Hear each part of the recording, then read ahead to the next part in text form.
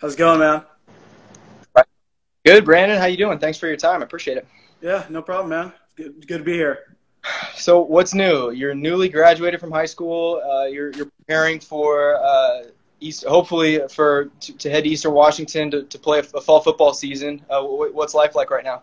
Oh, it's good, man. I've been preparing. Honestly, I've just been preparing for the next level. Been hanging out with a lot of family. I'm about to take a trip out to Utah, see a lot of my family out there. So, just seeing a lot of my family for the last few, you know what I mean? Some friends, and getting ready. Really, just getting ready.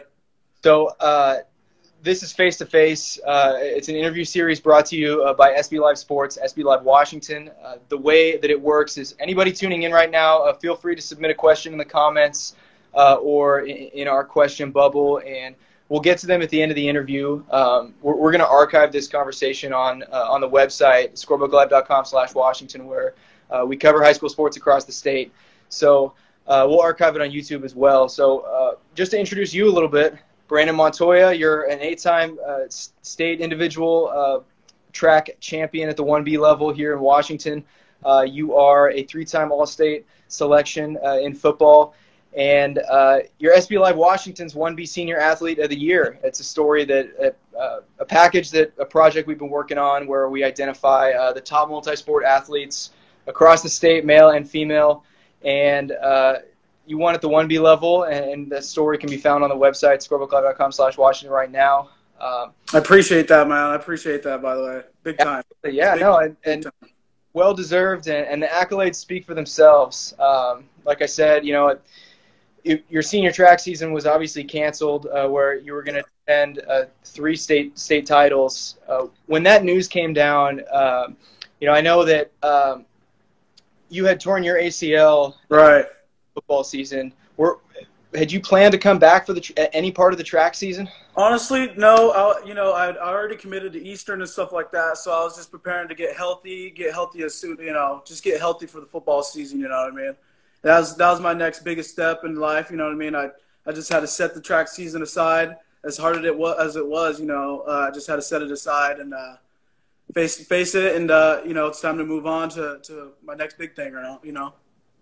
Did it help knowing that you went out, at least in track, on such a high note? Yes, it really did. It really did, to be honest. And to be able to accomplish what I've accomplished, it's a really good feeling to me, to be able to leave my mark and stuff like that. That's the whole goal of what I wanted to do my whole high school career, make my goal or, make my mark and, big time, set records. That's what I try to do, And you did it at Eastern Washington, where the 1B 1A state track meet is every year. That's obviously your future home. Do you feel like between that and the Eastern football camps that you went to, do you feel like that kind of put you on the map coming from a small town, a small classification? Most definitely. It's just going there at Eastern. I just know I had to compete at a high level. Just a lot of eyes there, just a lot of eyes. So every time I know there's a lot of eyes, it's time to show out. You know what I mean? So I had to get to work every time I was around there, and just business. Really, it's just business. It's an extra motivator when you know that. Yes, big time. Especially when I already had committed. I was already talking to him at the time my junior year of track, my track season at state. I was already talking to him a lot, so I had to show out for him a lot then. So Lyle Wisham's football team this past fall, you guys reached the 1B quarterfinals. And then you tore your ACL in that game. Right. What's been? It's obviously an unceremonious end to your high school football season. Your football career is not obviously done, but to that senior season and what did you make of kind of everything you guys accomplished that year? You had a lot of highs and some lows, and were you happy with the way you went out? I was really happy, honestly. I feel like we definitely could have went on to the next, probably the semifinals. We definitely could have went on, but it is what it is. I feel like we had a really good season for what it was, and just an ACL, it's a big injury, but it's no time to feel down for yourself. You got to get back to work because the next man's coming up, and you're not making any progress sitting back and just doing nothing. You got to get back to work. If you don't use it, you lose it. So. Got to get back to it as soon as possible. It's a famously strenuous recovery for that type of injury. How are you right now, and where are you at with that? I'm doing great, man. I've been doing jogs honestly, I've been firing off my right leg. I've been doing a lot of testing with my physical therapist and stuff like that. My right leg is doing the exact same as my left one, so it's everything's doing great. Just ready to be in Eastern's hands and see what they can do with me. Can't wait to be in their hands pretty much. That's something that we talked about earlier this week that you mentioned that stood out to me. So school obviously was shut down through the end of the year, and so access to the weight room I would assume was shut down as well. What's it been like trying to not only recover from this injury but stay in shape as well, knowing kind of the limited things that you can do? It's been really hard, especially with no trainers and stuff like that. The motivation it's really up here. A lot of it is just mental. It's self-motivation, and you just got to find it within, getting up every day when you really don't want to work out, and you got to do it. You got to get to it. Even if it's the littlest things, you got to get to it. Single leg stuff, there's no way, no weight rooms, but there's still no excuses to not get your workout in and get your jogs in at least and all this other stuff. So, there's other workouts you could be doing, just to stay with up to par and stuff. Ways to stay active, ways to stay on your feet. Exactly. Yeah. So correct me if I'm wrong. I believe I read this somewhere. You're going to be a first-generation college student. Is that right? Yes, sir. What does that mean to you? Big time. It's just like I gotta follow the just make my family proud pretty much make my family proud and go on to do big things for my family. I want to make a big name for myself, my family, for the Montoya name, pretty much. I want you to talk a little bit about your recruitment experience, more so your commitment experience. Yeah. Eastern Washington initially offered you a 48% scholarship. That was up to 100%, a full ride. Where were you when you found that out? And just walk me through that experience and your reaction. So it was I had my running back coach from Eastern come out to one of my football games. It was at Colton, Washington. And it was been going on that talks about him coming to my football game for like the whole season. I was just like, just getting ready for it. It's a big game. It's just another big game. But going to it, it's just another game for me. It just act like he's not there. Pretty much just another game. And so I had the 40% at that time. He was there, and I had a really big game. And then after that game, the Coach Best had called me and called me up and offered me the full ride, and I was in my front room, and it was just me and my mom. My dad was at work, and I think it might have been Monday. Honestly, it was after the Friday night football game, and it was that Monday, I'm pretty sure. And he called me up, and my mom was just bawling her eyes out. I was crying too. I was just really happy. It was a really good time. Yeah. It's a lot of years building up to that moment. Yeah. And full ride scholarships, especially at a high FCS level like Eastern is, that program, you don't really see a ton of that at the 1B level. I mean, Eastern, and I saw this in their announcement when they announced the recruiting class, announced that you were joining, is that Coach Aaron Best had made a comment in their release that said, we hope that Brandon continues our tradition of great 8-man players from the state. Right. Any of the other 8-man players that have? Honestly, no, I really don't. I started off 11-man when I first came into high school. Did the first 2 years 11-man, and then went 8-man. So I'm really a big 11-man fan, and then 8-man it came to like the time where I just had to do it. It was just my junior and senior year, and I knew it was going to be something special doing 8-man. And my brothers have done 8-man all their high school careers as well. So, and it's just a big tradition at Lisle. So I knew it was going to be a good thing for me, and just blew up my junior year for good stats, and then my senior year is just another real good year. Yeah, your dad Antoine Montoya is the head football coach for Lisle. What's that like playing under your dad? It's actually really cool. It's really cool. He's coached all my brothers. It's amazing actually to have my dad by the side the whole time. Coming off and scoring a touchdown or something. He's on the side. It's really good motivation. It keeps you straight, keeps your head straight, keeps you working. Really, it does. No doubt. Do you have a highlight from your high school experience, from your high school playing experience, whether it's a moment in either football or track or basketball, which you played for years, that stands out? when I went to the Eastern Washington football camp in the summertime, it was a 4-day camp for the Renegades. It was just a team where you all come together for all different high schools come together to make one team for the weekend and stuff like that to compete with other high schools at the camp. And I've never done anything like that, especially with bigger schools playing football. Coming from my little school, so it was really cool doing that and showing what I got up there and showing all the coaches and stuff like that and seeing the whole what everything is at Eastern and seeing how it rolls there. It was really cool. That was a really big highlight for me. You went to obviously a 1B school in southern central Washington on the Oregon border, which meant that exposure it's a little bit different. I mean, obviously it's with huddle with highlight packages. If you have talent, coaches are going to find you. Right. But I can't imagine that on a week-to-week basis there were college coaches at games. And so was there ever a thought of going to a bigger school? And I know we talked a little bit about this earlier in the week.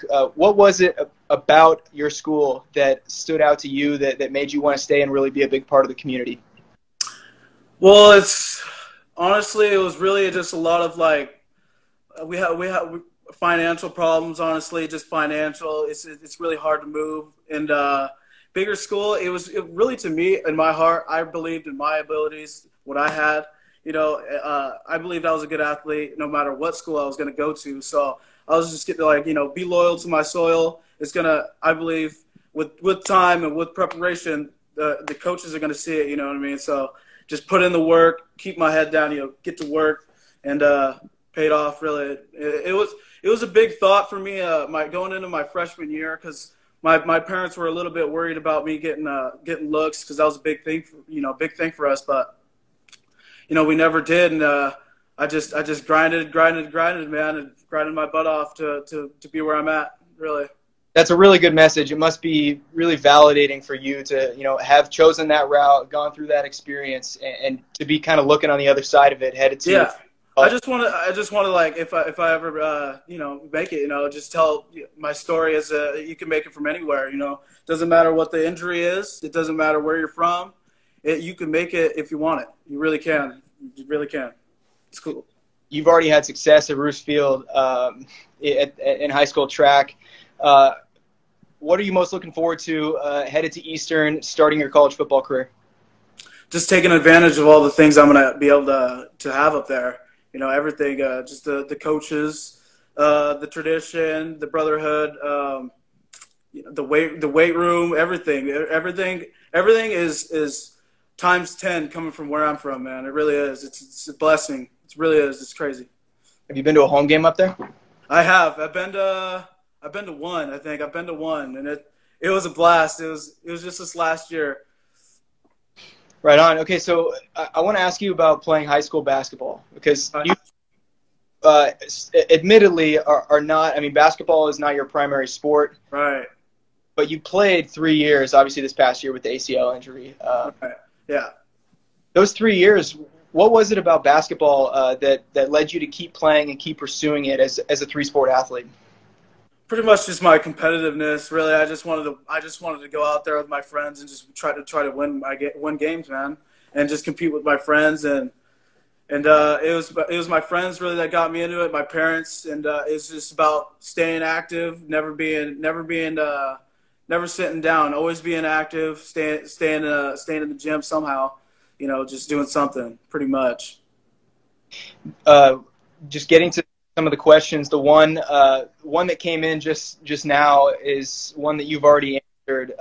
From CJ Carter, the baller, asks, "What's your biggest memory of high school sports?" Is there one outside of what you've already talked about that's So there's this track meet over here at the Dalles, where there's literally it's our town road right over here across the river. This is where I was born, actually, and so over here we had a track meet, and it's a great pit. I'm known to jump really good jumps there, and I hit a 24 foot jump there. It was like 24 foot one and something, and I beat the Washington State record for Buda Baker and stuff like that in my class and stuff like that. So that was a really, really big moment for me. And that put me at like number 4 in the country at the time. So that was big for me. Did you, at the time, know what that mark was and know what you needed to do? And once you saw, the result of that jump, did you know you had broken it? I didn't know I broke that, but I knew I had done something. I knew I'd done something for. I think I might have been a freshman or sophomore, something like that. So I knew I'd done something good, and I knew looking at the national standings, I knew that some people were at like 23, 24, 25. I knew that my mark was set up there at the top 10 at least. So that was really cool. That's got to be a good feeling. And earlier on, before you received your offer from Eastern, you had heard from a lot of different big schools for their track and field programs. Right. What was the thought process there? What made you want to pursue football, especially given all that interest in track? It was really just my heart in football. I just diehard football, and going up to the Eastern football camp, the coaches that showed me love, it was amazing up there. That just pretty much sealed the deal for me up there when I went up there for the camp. And the track, I love track, and that was definitely, I mean, it opened doors for me. It was a stepping stone for me. It was a good confidence booster. It driven me to want more. It really did, and it got me exposure and stuff like that. And it was going to be a route that I was going to take if it came down to it. And I was, if it came down to it, I was going to try to do football through it, or just try to do something. But football, it's just what I love deep down in my heart, man. And the full ride offer spoke to me as well, and right here next to home. And it was just a good news right there. It just sealed the deal. If there were any coaches that had, after watching your film, any questions about your speed, you could just direct them to athletic.net and yeah, sprinting records. So, well, Brandon, man, I really appreciate your time. It's been great talking to you, and congratulations on everything that you've accomplished, not only your senior year, but throughout your great high school career. And I wish you the best going forward to a great freshman year at Eastern. I appreciate it, Andy. Appreciate that, man. Right on. All right, you take care. You as well. Thanks.